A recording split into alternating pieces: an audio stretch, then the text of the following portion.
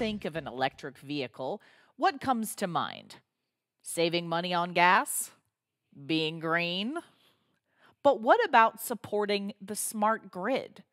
The future of electric vehicles will mean a lot more than just reducing carbon emissions and less time at the gas pump.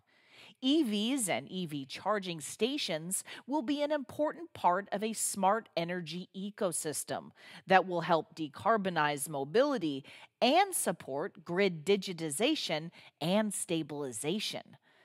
But how do we get there? By increasing the power density and efficiency in our EV charging applications. Hi, I'm Amelia Dalton, host of Chalk Talk. In this episode of Chalk Talk, Daniel Dalpiaz from Infineon and I explore the topologies of typical EV charging systems, why power conversion is key to the future of EV charging, and the benefits that the Easy Power product family from Infineon can bring to EV charging stations. And before we get started, don't forget to click that link. There you can find even more information about this topic from Infineon. Hi, Daniel. Thank you so much for joining me. Hi, Amelia. Thanks for having me in the show today. I'm glad to participate and have the chance to discuss this exciting topic with you. Excellent. Okay, so we're talking about how we can maximize high power density and efficiency in EV charging applications today. But Daniel, before we dig into the details, can you set the stage for us and describe the overall EV charger landscape? Sure. EV charging is a hot topic right now, especially as more drivers start considering an electric vehicle as their new car. So having more high power chargers available to maximize charging speed and having the charging stations running more efficiently will certainly bolster the EV acceptance. And we from Infineon, we cover the complete EV charger landscape from AC chargers with a focus on the control, connectivity, security, and sensing to DC fast charger solutions where the power conversion systems play an important role as key enabler for electrification. And it is in the DC fast chargers that we have solutions that can maximize high power density along with efficiency improvements. Fantastic. Now, Daniel, what kind of trends are you seeing in this space? And how do you see these trends evolving over time? That's a good question. And I guess it is safe to say that the EV charging trends are unique in the market and it keeps evolving as the EV adoption increase. I always like to give this example. The number of charging cycles in which a charging station is expected to support every day is just becoming bigger as there are more EVs on the streets and the charging speeds becomes faster. So today it is expected that every, let me say, 30 minutes or so, a different vehicle will approach the charger station and get connected. Then the new charger cycle starts. So this repeats many times during the day. And the trend is that this number gets higher as more drivers switch to EV and DC fast chargers becomes more powerful. Of course, on the top of it, it is expected that the charger stations become more efficient, reliable, and last but not least, also capable to support a wide output voltage range. When we look ahead in the near future, we see bidirectionality as one of the main trends, which will make possible to provide backup power to buildings or specific loads, as an example, and will certainly help to improve the grid resiliency. Okay, so we're going to be seeing EV chargers as part of a bigger smart grid ecosystem, right? Absolutely. As I said before, bidirectionality will play an important role as the grid becomes smart and decentralized. EV chargers will be part of the future, energy ecosystem, which will have renewable energies and energy storage systems all connected. The bidirectional chargers will basically allow the drivers to use their EVs as a mobile battery storage, making possible to provide power back to the grid and also manage the way they consume energy from the grid. That makes sense. Now, what does a typical DC EV charger system look like? That's a good question. And in this slide, we can see a DC charger typical block diagram where a DC charger systems will convert an incoming three-phase AC power from the grid into a DC voltage required by the EV's battery. This is the first light green box we see on the center of the slide, which says power conversion on the top. Then below, we can see two other light green boxes, which are representing the power control unit and the central control unit, which are responsible for controlling the power conversion stage and also establish a communication channel between the charger station and the vehicle. So vehicle information is exchanged and owner data is communicated through a secure data channel for billing purpose.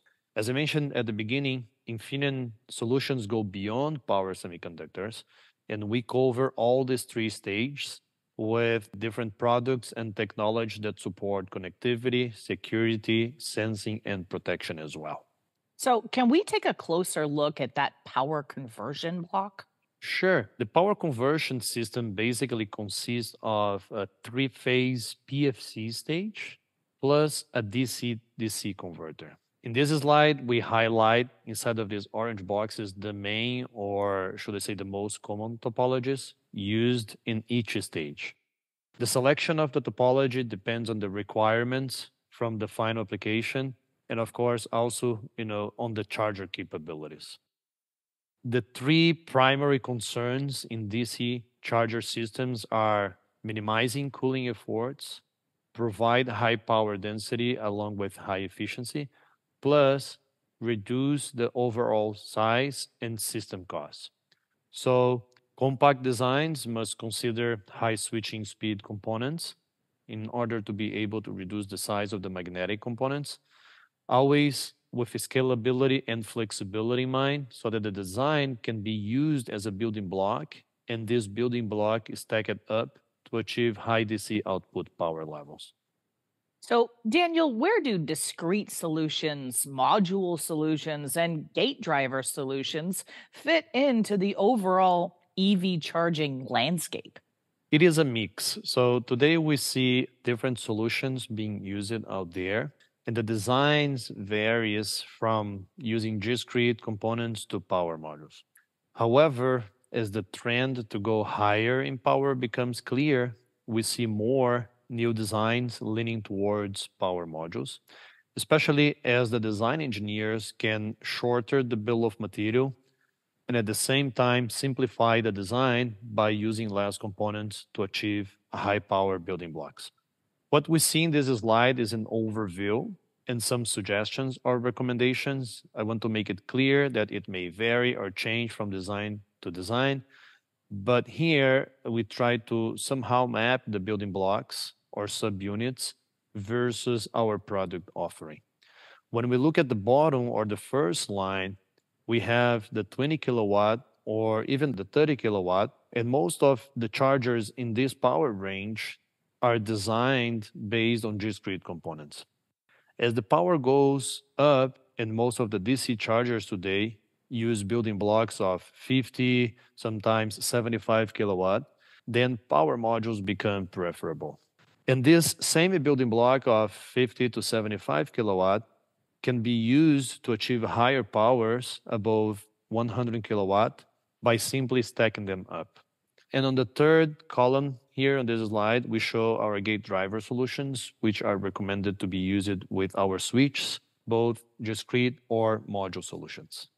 So, what solutions does Infineon have to help solve these issues? Infineon have a wide portfolio of power semiconductors from discrete to different power modules, but our easy product family is the one which is the benchmark package for most of the emerging applications, including EV charging. So why is that? Okay, and it all goes down to flexibility and scalability. With the addition of the Easy 4B package, the Easy product line now consists of 4 different sizes, and they all share the same concept of base plateless solution. They all have the same thickness of 12 millimeter, and they all have a flexible pin grid, which helps with PCB designs and can support special application requirements in terms of pinout. These devices are available with different die technologies, including our CoolSeek MOSFET technology, and they come in different topologies and also different voltage classes from 600 volts all the way up to 2000 volts. So let's talk about how we can achieve high power density without sacrificing manufacturability. That's another advantage we see from these easy devices.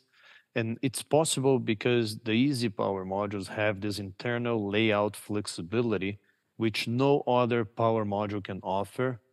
And it allows us to use pretty much the internal space available to populate with the semiconductor chips. On this slide, we can see how the device looks like, what the main parts are inside of the easy device. And it is possible to see several dies which can be arranged in different topologies. And these multiple dies or several dies are integrated into a single module, making the final solution very compact. Then there is an interconnection between the dies and the DBC substrate material. And the same dies are connected to the external PCBs via these long pins.